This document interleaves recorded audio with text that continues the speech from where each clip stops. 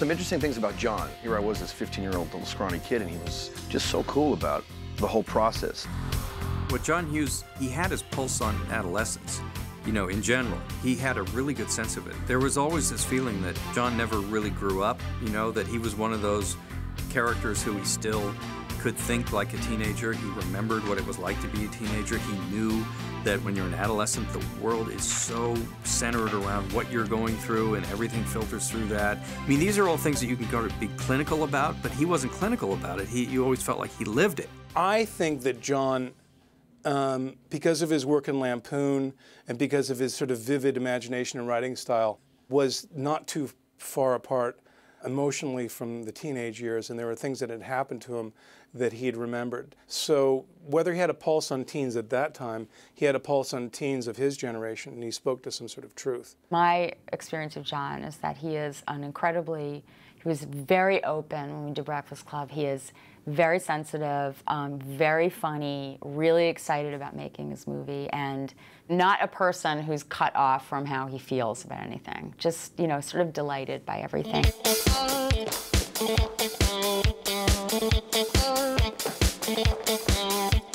I just don't feel that there are a lot of filmmakers out there with the same affection for youth culture that John Hughes clearly had. John probably felt that he was maybe sick of the term kids movie being a negative term, meaning, oh, if it's a kids movie, then it can't really be about anything.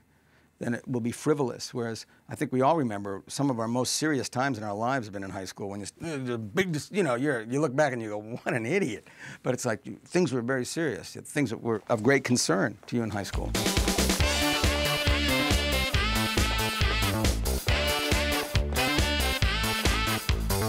I don't think anybody can copy him, is what the problem is. You know, he's just so original and pulling the people in and his ideas. And I know that there were lots and lots of movies and television shows about the kids in high school, the group in high school, but I don't think anybody can quite get that particular style that he has and that he always had. So, you know, what are you going to do? It's only him. I think John's narrative voice took everything in another direction because he had a great ear for dialogue, for talent, for character, for everything. He was able to sort of see it all and put it all together. He must have known that he had essential stories to tell about high school, and he must have been so aware of the moment that he was living in, the mid-1980s, because every detail in his movies, even now, looks right. It's like going through your yearbook. And I think that's why kids my age loved those movies so much, was because they really... I remember when The Breakfast Club came out and I was a junior in high school, it just seemed like finally someone made a movie about what I think about and how I feel. And you sort of identify those songs not just from a period, but from periods in those films. I remember at the time, part of the myth of John Hughes that we all knew about as young filmmakers was he sat at a desk and he played all this great music all the time, and that, you know, the music was a big part of what he did, and that was his sensibilities. Now, I have no idea if there's any truth to that. I have no idea whatsoever, but that's what we all believed. The way John does things, it's like he pin drops sounds and he pin drops attitudes. That's how he makes his films, which is highly unusual because he's on the pulse of something. He had his ear to the curb, so to speak, in terms of music. Yeah, he always sort of integrated that into the writing and also the producing of the films. It's the way the songs were juxtaposed with the scenes that made them effective. I mean, the songs themselves are not super cutting edge, but they're used so well. They're not just dropped in there. You know, the timing is always impeccable. And I always appreciated that there was the David Bowie quote at the beginning of The Breakfast Club, even though I don't believe we actually hear that song, Changes. It's such a great quote.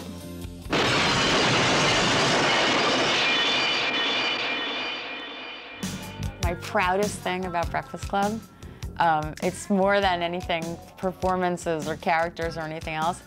That David Bowie quote was mine. I found that David Bowie quote in the beginning of the movie, and I showed it to John, and he thought it was great, and then he never said another word about it, and I saw the movie for the first time, and there it is, like right in the front of the movie. That's my proudest moment. And Don't You Forget About Me is amazing, because it's just this like soaring anthem, and you get that sense of triumph at the end of the movie with Bender, you know, pumping his fist in the air, and I mean, if you think about it, it was just a movie about a Saturday spent in detention, and yet you feel like some kind of battle has been won. You know, that's effective use of music. Yeah, that song, I can't believe it. That song is still, you know, it's around all the time. It's funny when you see a new generation discovering things that are so familiar. You know, have you heard this amazing song by Simple Minds? Yes. Yes, I have. Hughes wrote a great script. It's not like he's precious about each word. He's precious about his own sense of truth. Do you want the truth? Yeah, I want the truth. I think he said that he had written Breakfast Club a long time before. And he had it in the drawer or something. You know, in the industry, it's called a talking heads movie, where people, you know, there formerly had been films like My Dinner with Andre, or, you know, maybe European films where it's so simplified. But with that, it was really like filming a play. John said something like that he wrote the first draft in a weekend.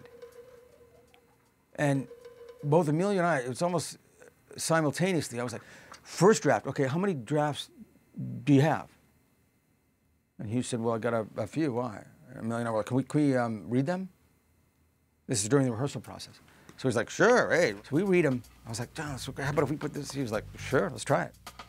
John was awesome about making sure we had rehearsal time, which is like a foregone conclusion these days. You don't have that. You just show up on the set, you know, where's my trailer, where's makeup?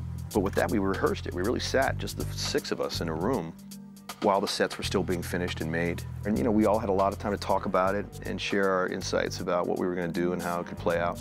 But the rehearsal was key. Yeah, I really thought that's how they made movies. It certainly is the best way to go about making a good movie, I think, is when everyone's on the same page and confident and ready. He just wanted everybody to come in, you know, with their character and start playing around. That's how he shot it. I mean, he was so open to anything that anybody brought in or anything that happened in the scene, you know, any riff that you do off his writing. He wasn't precious about anything. Claire, you want to see a picture of a guy with elephantitis of the nuts? Elephantitis of the nuts or whatever. Judd came up. I don't know where that came from. John let us have 5, 6 takes. I mean, his shooting ratio is pretty high, I think. And then he would let us go off, and occasionally what went off would be used. There was a lot more improvisation. We had a script supervisor, Bob Forrest, I think his name was. How you doing, Bob, if you're out there?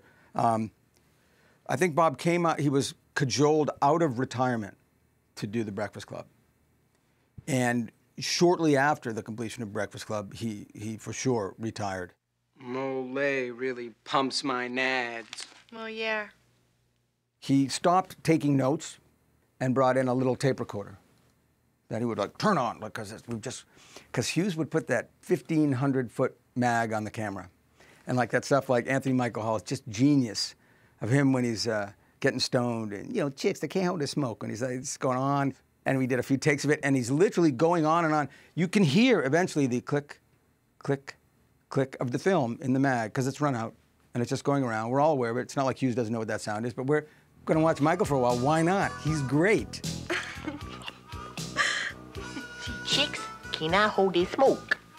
That's what it is. It's hard to try and recreate teen speak when you're not a teenager. It is, and it's hard to make it sound authentic. And I don't think there's a false note in terms of the vernacular in any of John Hughes' films. Can you hear this? You want me to turn it up? I think a lot of it he made up.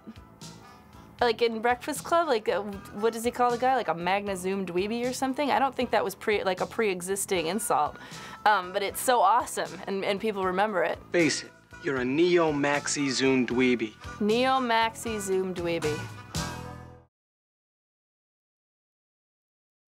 Every single character pretty much in the movie has him in it. He said Allison is me, but he also said that everybody's me. Just in terms of telling the story of these 5 specific stereotypes, what worked is no matter who you were, you can put yourself in one of those boxes. So that made, right from the start, it makes the film very relatable. Everybody's gone to high school. So there's a good chance that you're going to reach a very big audience because everybody knows what you're talking about. Saturday, March 24th, 1984. Shermer High School, Shermer, Illinois. He's just able to pull it out and not be trite about it or not be overly simple about it. They're complicated, all his characters. All of them, actually. Even in the really broad comedies, they're complicated. It's John's heart. It's just awesome. I think that it's demonstrated by all of the characters in all of his films. It just kind of opened up those doors and said, you know, these stereotypes are there because kids in general need a place to hide when they're in high school. And you sort of hide in your little box. People can relate to being marginalized in whatever way, in a relationship, in a family, at home, because of their ethnicity, whatever. You know? And I think what's interesting is the film dares to kind of attack that in a way by using these characters. So it was a brilliant idea. Those little moments where you see where these kids are coming from, where they've already had to put on their armor, and just the way the car drives away from Allie and on the whole thing, you know, it's very subtle at the beginning. It gives us a nice setup to those guys. And the fact that Bender has no parent, that he's just walking on his own. I mean, I think that those are really good setups. I think that the kids have a lot of armor that they slowly take off during the film. That was the biggest challenge, is having them arrive at school with their coats and giving them their ID, so to speak. You already get a feeling of what you're dealing with these guys. Marilyn Vance had these boards. They're like vision boards, basically, that somebody will make with, you know, ideas for different characters and cutouts from magazines. And she just had, like, Allison was all over it. It was just fantastic. That was to John's direction, because when you're sitting in a space for a long time and you're just looking at each other and you're in a room of strangers and you start, you know, the air gets tight and you get all those feelings and suddenly one's taking off the coat and, you know, you're kind of adjusting to your atmosphere. And that's the progression. That's the genius of these films, is that the level of the young characters and the older characters, they are not caricatured even when they're played as character types. And that's why John Hughes was a far better writer doing that sort of material than anybody else. Your middle name is Ralph, as in puke. Your birth date's March 12th. You're 5'9" and a half. You weigh 130 pounds. When the Breakfast Club came up and we had shot 16 Candles, I remember John called me and he then told me about the premise and the whole thing. And I remember him pointing out the details of that character and how it would be different. You know, he's more introverted, quiet, little shy guy that ultimately becomes the voice for the group. He writes the letter and the whole thing. Who are you? Lois. He plays a geek, but he plays a geek because he's a misfit and he's awkward. He's an awkward adolescent. And he's not the cool guy, and he's not the best-looking guy, but he's the guy that you automatically go to for sympathy in all these films. In Breakfast Club, we're not saying I'm Judd Nelson. We're saying I'm Anthony Michael Hall. That's who I am. I think even the Judd Nelsons of the world probably identify with Anthony Michael Hall in that film. Michael's just lovable. You know, can't root against him. Ever laid anyone around here? Oh. You and Claire did it. Like when I out him, I go, oh, you know, oh, you've been with her? When I say, oh, he says that you two, and then Molly turns on Michael for a moment, and he's still gonna be my friend. You know what I mean? He's got a kind of confidence that there's nothing we can really do to hurt him. The only thing that can hurt him is himself. Hey, Brian, how you doing? Your dad work here?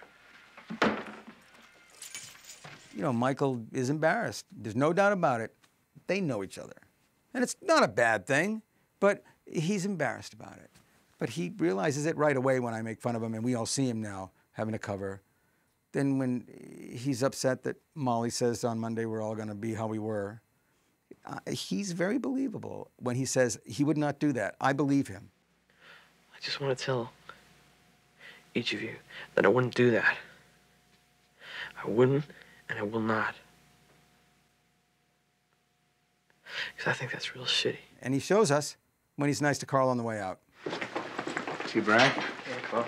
No, that's actually, oh, that's amazing. Yeah, like you get the sense that him and Carl are buddies. Claire makes the most astute observation because she says, because you have nothing to prove, your friends idolize us or something like that. And then he says, which is true. You know, he has nothing to lose by befriending them. You're so conceited, Claire. You're so conceited. And there's that amazing moment of Anthony Michael Hall's wrenching sobs. Well, fuck you! Fuck you!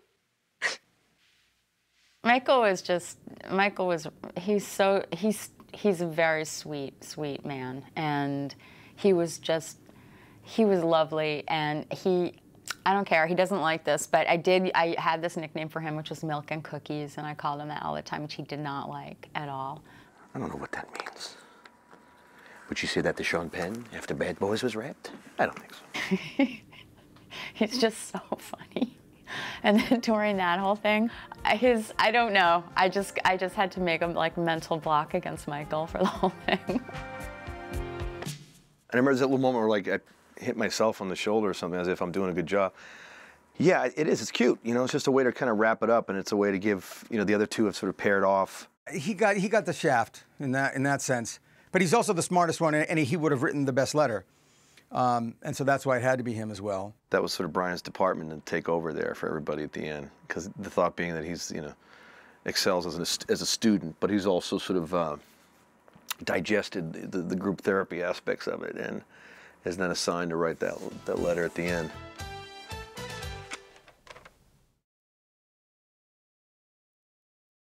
Coach thinks I'm a winner. So does my old man. I'm not a winner because I want to be one. I'm a winner because I got strength and speed, kind of like a racehorse. It's about how involved I am in what's happening to me. Emilio, to me, in The Breakfast Club, is the real sleeper of the character. There's something subtle and brewing about him that doesn't necessarily come off, even when you see the film for the first time. And I think that the more you see the film, the more you appreciate his performance, which I think is very subtle and good. I think it's obvious that John Hughes' allegiance is with geeks. So I imagine, and this is just speculation on my part, but I imagine that it was challenging to write this sort of relatable jock. And he pulls it off, and you do feel for him. I like him. Of the five who seemed so disconnected, to me, he seemed like the guy who made the most effort. He's kind of like the pivot man in the five of them, where he'd come to the defense of Molly Ringwald if Judd Nelson kind of said something inappropriate. 2 hits. Me hitting you, you hitting the floor. I think he was very honest in the way he treated Ali Sheedy. She was being weird, and he'd say, "Why are you being so weird?" Okay, fine. But I didn't dump my purse out on the couch and invite people into my problems. More than any one of them, if you really think about when you first meet Andy, he's in the pickup truck with his dad, and his dad says, "You want to miss a match? You want to blow your ride? I know school is going to give a scholarship to a discipline case." He really doesn't say a whole lot, but you know immediately when he gets out of the truck and he slams the door, you just kind of know immediately without him saying anything that he's not, that his dad is putting this pressure on him. That may not ring as true to many people, but it does to athletes. They know exactly what he's talking about. It's just that elite athlete reveals him or herself a lot of times pretty early. I expected a little more from a varsity letterman.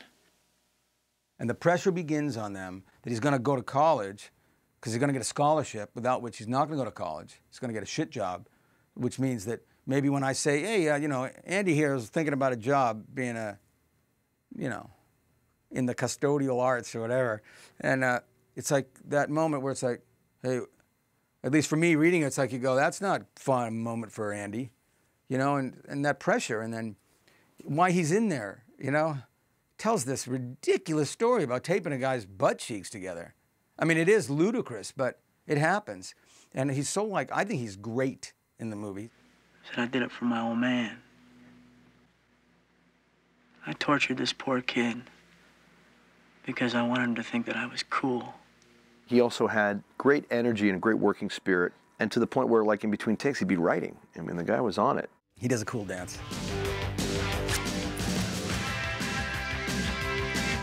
Woo!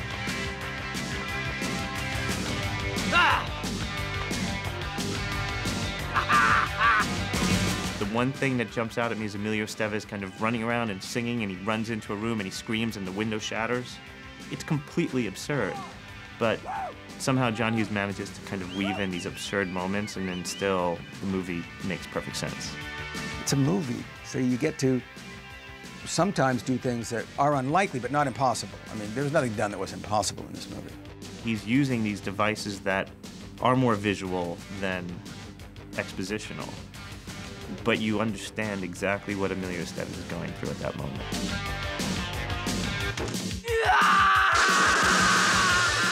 He certainly packed a big lunch.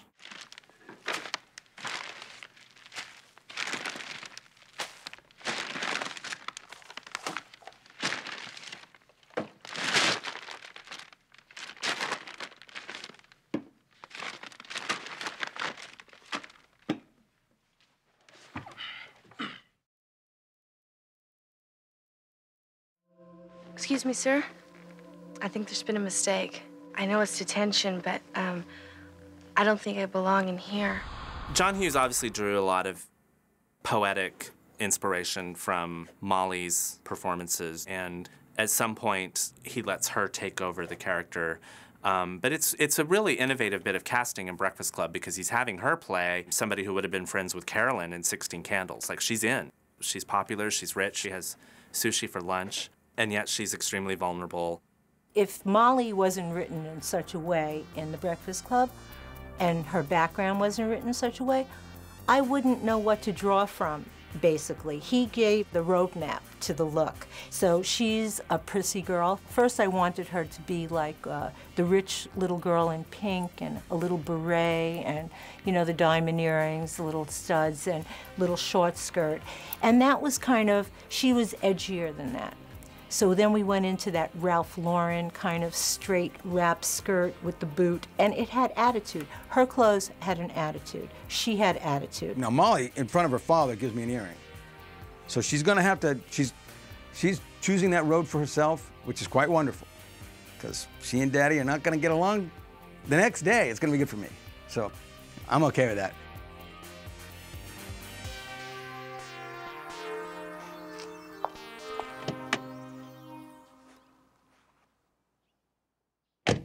I think that Molly gets really unfairly tarred with really owning that character in Breakfast Club too much. I mean, I think she was doing a lot of acting, and she brought a lot of herself to it. But Molly is very, very intuitive and subtle person, and she played that character to the hilt. Molly was just beyond her years. It never made any sense that Molly was, what was she, 16 when we were doing it? Molly never seems like she was 16, ever. She's just beyond being a teenager, or she was back then, and now she's, you know, well, I felt like she grew into herself in her 30s. It's sort of like Molly was always 30, you know? And it never felt with Molly like, oh, Molly's, you know, 5 years younger or whatever it was than the rest of us and still in school. It just seemed like, why is Molly in school, you know, like that. She is very shy. And she was throughout the making of those films. I mean, there's a certain, just a quietness, you know. She kind of remains a little bit at a distance, but it's natural to her. It's not like an air, you know. It's nothing that she's putting on in a way. She had like really interesting eclectic tastes that weren't necessarily like a Southern California teenager that you would expect, you know. What's that? Sushi. Sushi? Rice, raw fish, and seaweed. In retrospect, you think back about, okay, that's raw fish for 4 hours sitting in a classroom. That's gotta be nice.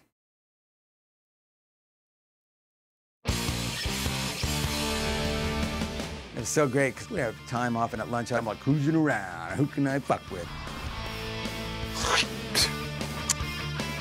When Judd came into the audition for The Breakfast Club, probably heard the story, but he just came like the way you saw him in the film. I mean, he was like in the jacket, he had the gloves, he had the ball, he had the boots, the fuck you attitude, the whole thing.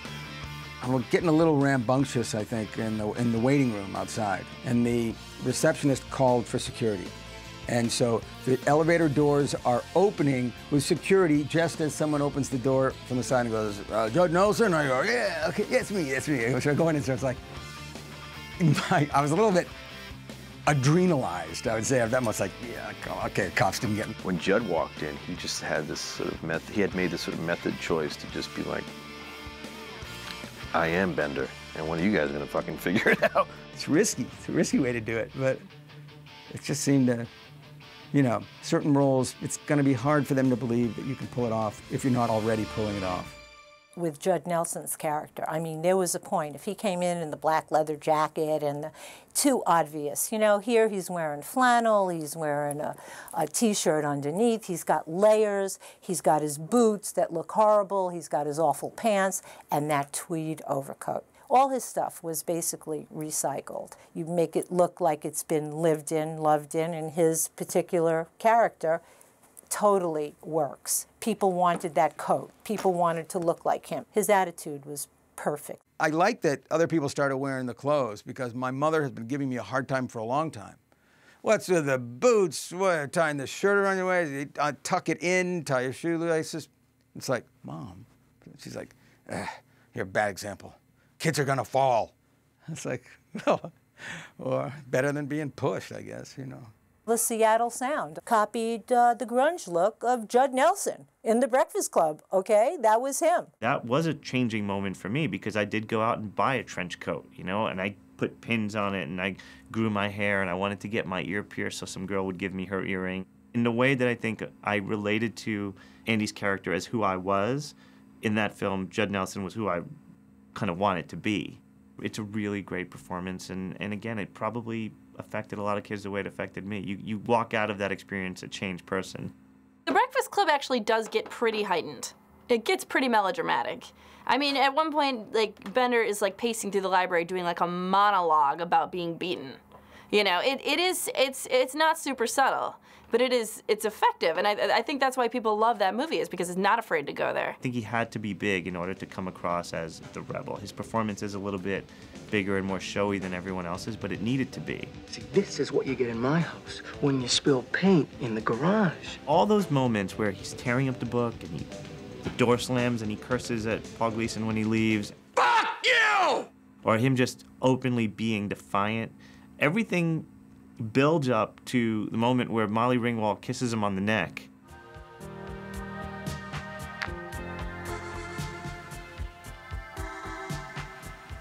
Why'd you do that? Because I knew you wouldn't. That redeemed him completely in some way. He's, for the first time, completely not really sure what to do. He can't do anything. He can't tear anything apart or yell or curse. He's completely disarmed. And then she gives me a gift, which is interesting. And I like that John has me take it. Because theoretically, after my big speech about, you know, buying stuff, am I going to be so, you know, no, take it. Don't be an ass. If for no other reason than, you know, can talk to her, you know, Monday, maybe. I watched that movie, and I still love that movie, and I still love to dislike that guy. And I think Judd Nelson has had to bear that cross all these years. You know, I think people still strongly identify him in that role. I like that they respond well to that character, and I like that I was able to serve John's material. But it is strange that then I'm confused with that guy. He's really a funny guy. He, very unlike his character. Super cool, so funny. You know, when I look back at my career, like, certain people that stand out, and Downey was one of the funniest ones. You know, Judd is another one of the funniest guys I've worked with. Great, great spirit. Well, I love Judd. I mean, Judd is geniusly funny, you know, really verbal. He's a real unusual character, Judd. He's just who he is. And I was really close to him back then because then, during Breakfast Club, I just thought he was fantastic. And then we got to do St. Elmo's Fire, and then we did this movie that ended up being disastrous, but it was Blue City. I just, you know, we're just really comfortable with each other. And Judd definitely came ready in that role. I mean, he had a great passion and a focus then, because he knew he had landed a great role, you know, and he delivered. Hughes writes this thing where the girl's gonna rub her head to make the dandruff fly out like snow over this beautiful drawing that she's done just with a pen. We learned so much about the girl then. Ha! Eat shit. Allison was pretty exactly how I felt in high school. Allison is a part of me. I mean, that she didn't have to come from anywhere. I didn't have to find her. She comes in this sort of coiled shell of a woman, young woman, and You know, she has these like burning looks at people. You know, she's an incredible actress. She's great. And that's an incredible performance as well. Allie is she's so gifted, man. Is it bad? Real bad? Your parents?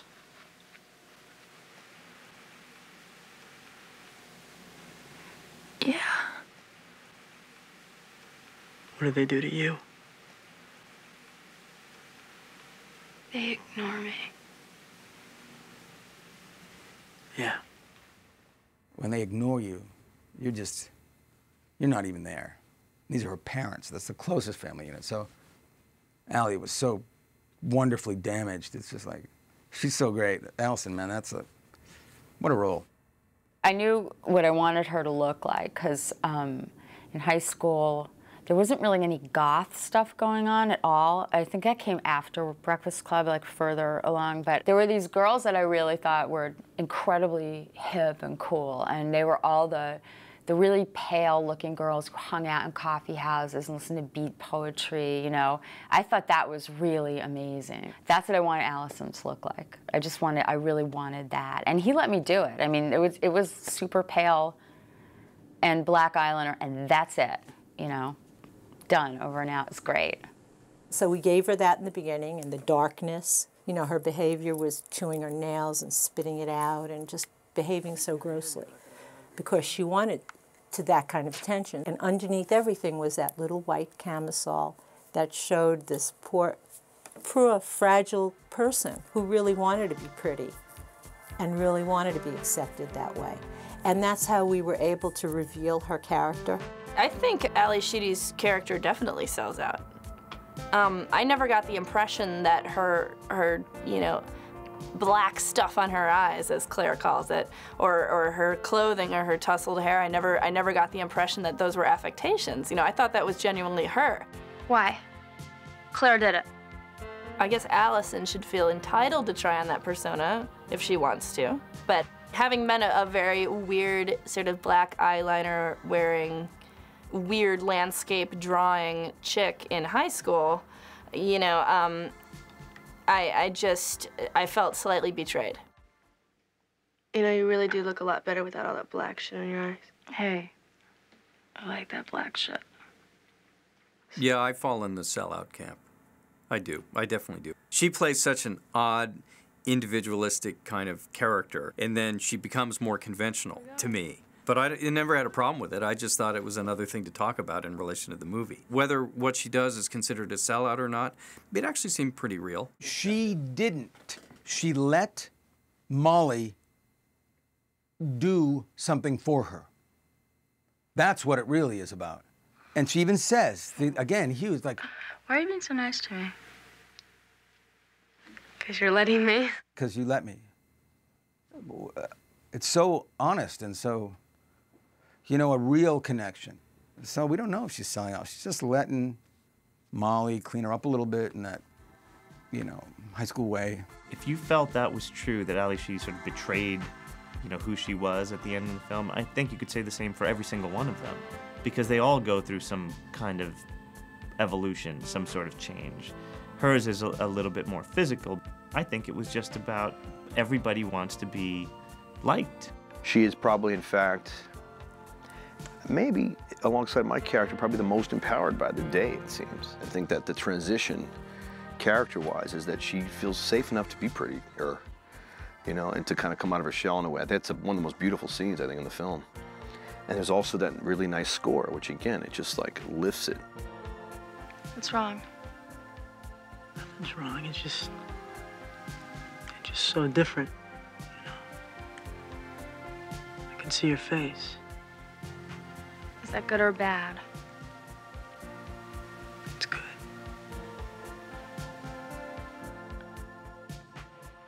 I did talk to John about it, and my thing was I didn't think that she should be somebody who has a whole bunch of makeup put on her face and then suddenly she's beautiful. So I wanted it to be, if we're gonna do it, I wanted it to be that she, because she has all this stuff on her face, so it's white and all this eyeliner, that Molly would be taking it off. So it's kind of like, let's get rid of this mask or what, you know, this thing that you've been playing, and this is what you really look like.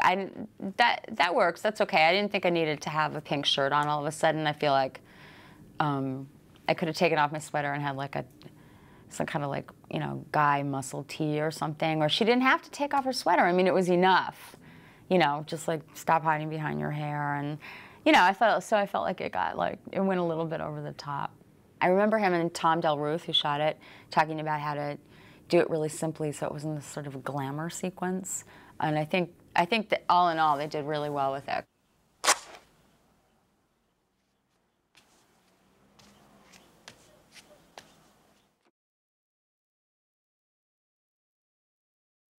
I am the eyes and ears of this institution, my friends. By the way, that clock's 20 minutes fast. The one thing that people have come up to me since, and I don't know whether you know this, but people are doing The Breakfast Club as a high school play now. I mean, it's been transcribed and kids are doing it in school, so I'm meeting kids that came up and played Carl. You know, I played Carl, I didn't realize how hard a role it was, you know. I said, there are no small parts, just small actors. I like the janitor is sort of this very quick-witted character. I think he describes himself as a serf or a peon, which are not words you expect to hear out of the janitor's mouth. And you get the sense that, you know, this guy was maybe the wise ass once upon a time, and now here he is, and these kids are daring to condescend to him. It's really cool. Another tour de force role. And that's a great and a very important role in that film, I think, because what he does is he kind of brings, you know, Gleason's character to light for himself. You took a teaching position because you thought it'd be fun, right? Thought you could have summer vacations off? And then you found out it was actually work. That really bummed you out. He just kind of shows him himself in a way, you know, and here I am, the janitor, and you perceive yourself as some, you know, tough-ass teacher who's doing what he's in fact just doing, is just monitoring kids on the weekend, you know.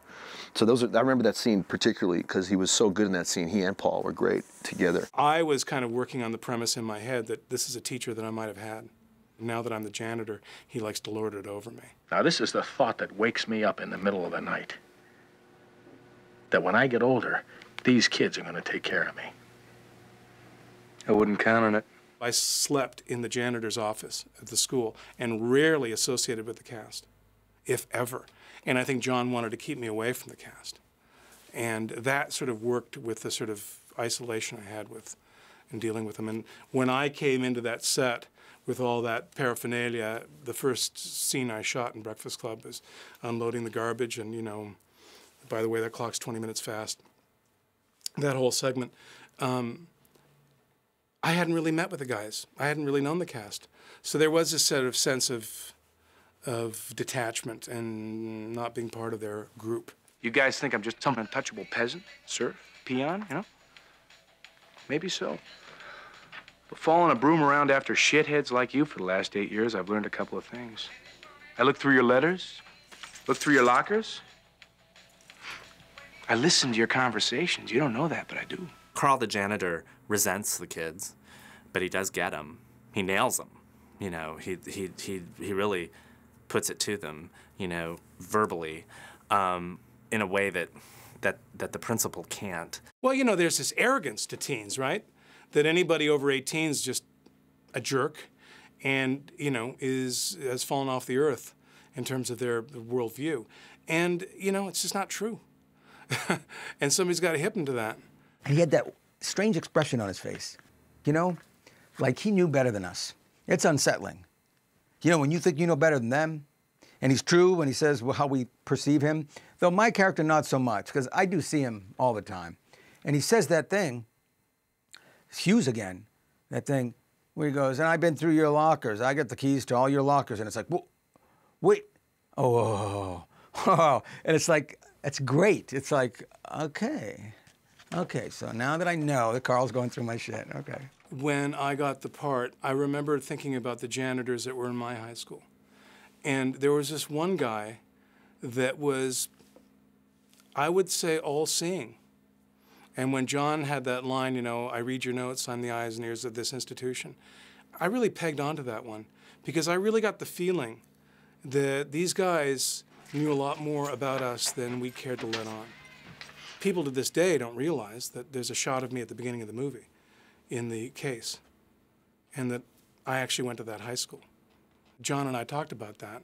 And then my whole subtext was maybe I was a little bit of those guys there. So the fact that I could relate to those kids as sort of having left the womb 10 years prior is, I think, an important fix on it. Because, you know, I'm really paired up with Carl. You know, you know, as we walk out, I love that beat. It's like, see you Saturday, Carl. Yes. I mean, I see him. I'm there as much as he is. I mean, I haven't had a Saturday off in years. See you next Saturday. You bet.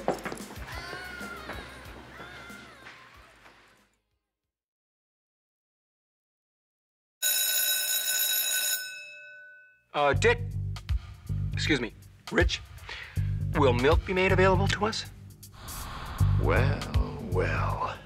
Here we are. What's going on in there? Hugga! Right. Why is that door closed? Pricks. John Hughes was not particularly charitable to public educators. Paul Gleason's character in The Breakfast Club is the principal who has not a leisure suit, but the 80s version. Does Barry Manilow know that you raid his wardrobe? One good thing about that character is that it's clear that he's in detention too. That by having to be there to discipline these kids on a Saturday, he has to be there as well. And he doesn't appear to have a lot to do at school that day either. It's a bad day for him. Paul Gleason's a good actor, and he could play that role without turning it into a caricature, which I think is crucial to the success of that movie. You know, even though we all watched it identifying with the kids, on some level you have to believe that the adults are real, and he's real. You know that there are people like that, and you know that they have a heart somewhere, or you can be sympathetic to them, but you know, you don't want to see them caricatured. The adult characters are amazingly set up for the kids to bounce from and off of. And in Paul Gleason was the perfect character. My God, he's holding court. And then you could see the only authority this guy had was at school over these kids. And Judd was punching at it, kicking at it. Paul was a great guy to have as like an adversary. He was great. And he brought so much to that as well, that looking at himself in the glass, the reflection of the fire extinguisher thing, like, hey, haga-naga, as he's walking on, it's like, he's so cocky. Hugga! Right. Paul Gleason didn't have to ever try to be funny. He just was. I don't know who came up with that weird contraption on his desk. He's spinning something at some point. He was great. Out! Thinking of trying out for a scholarship. Give me the ball, Bender. He wants the ball, and what am I going to do? It's like I'm going to go like, because I want to, and every take I do it slightly different.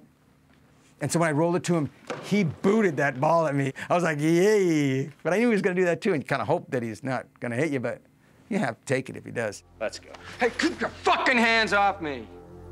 When he's having that standoff with Judd Nelson, you feel this sympathy for both of them. You know, like, you're supposed to feel, oh, the principal, he's just this jerk.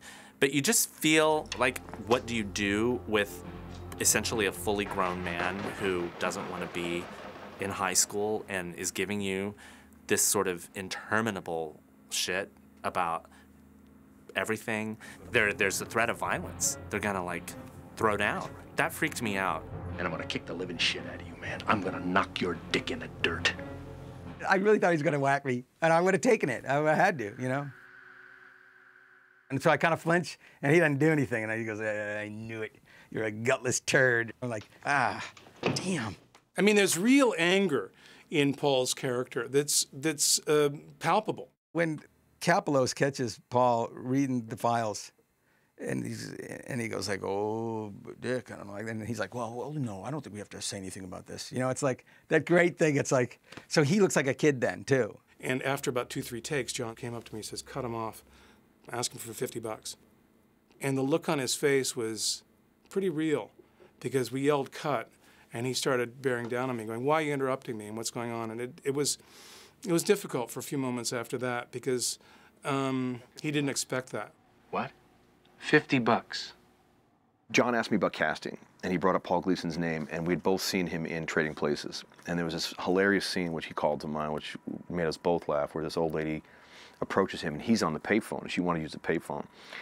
And he's just had this great kind of stern look that he could always like summon. And the lady comes up to the payphone and he looks at her and he goes, "Fuck off." And it's just like one of the funniest things ever. Unbelievable. It's like, I went to my job. I was like, that's excellent. You know, Clarence Beeks, who ends up in that monkey suit. Oh, God. But Paul was a great guy. I mean, Paul is a guy that became a friend of mine. You know, and I'd hang out with Paul and meet him for lunch, and you know, and he was like an uncle or a dad. You know, he was always that go-to guy, a really known and loved character actor. He was very much a part of the process, encouraging of all of us as young actors, and really hip and right there. God rest his soul. He was a good guy. Don't mess with the bull, young man. You'll get the horns.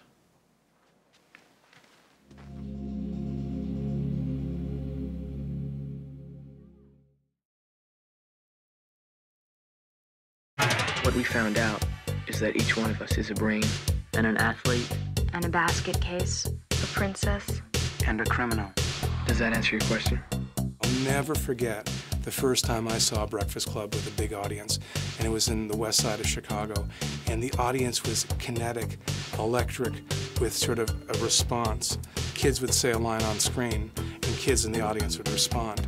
And there was this sort of, you know, prayer group meeting to it that I think people recreate in their own home movie environments now when they see those movies. Around 10 years after Breakfast Club came out, I felt like, why was this movie never gonna go away? I mean, I'm trying to do this, I'm trying to do that, I'm trying to, you know, grow up as an actress, blah, blah, blah.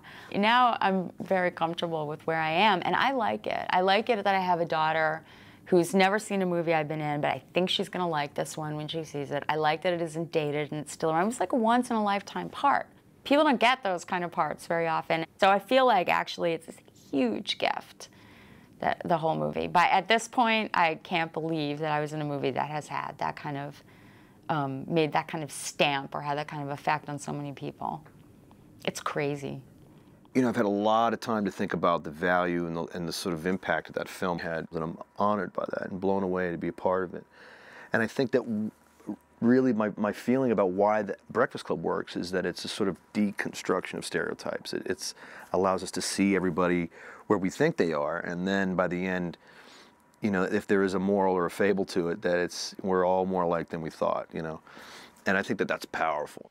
Okay, fine, but that doesn't make it any less bizarre. What's bizarre? I mean, we're all pretty bizarre. Some of us are just better at hiding it, that's all. And it was strange when it came out that I would get letters from all over the world. Like, I didn't realize that the high school experience, not specifically, but in a general sense, it's similar to people in Scandinavia, based on their letters, or people in Eastern Europe. It was like, what?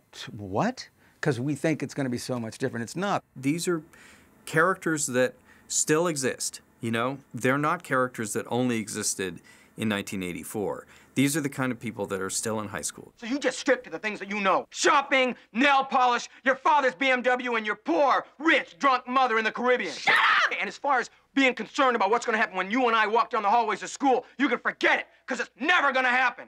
Just bury your head in the sand and wait for your fucking prom. I hate you. Yeah? Good.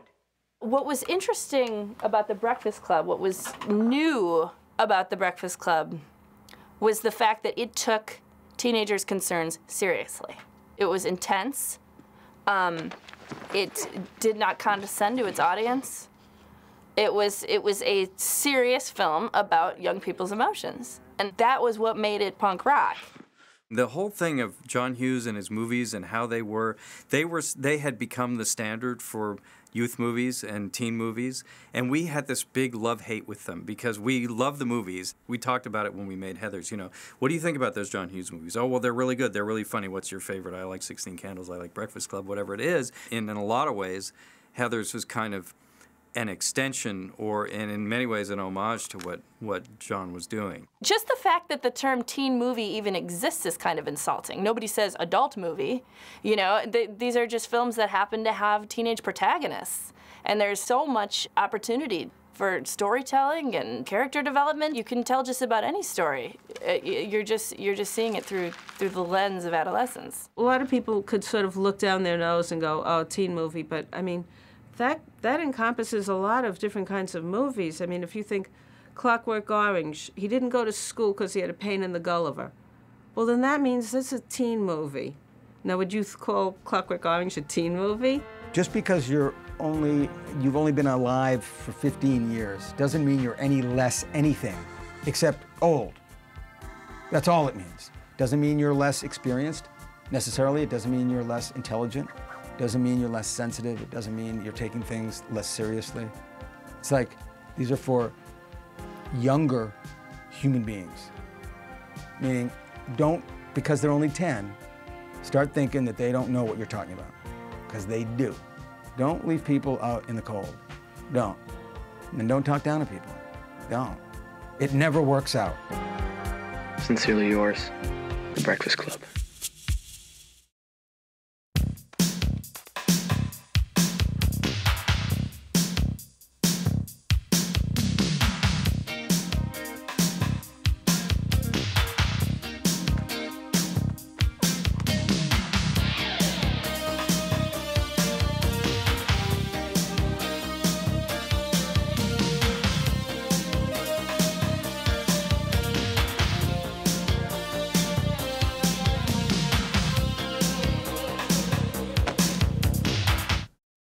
People were always asking that when it first came out, well, what do you think's gonna happen on Monday?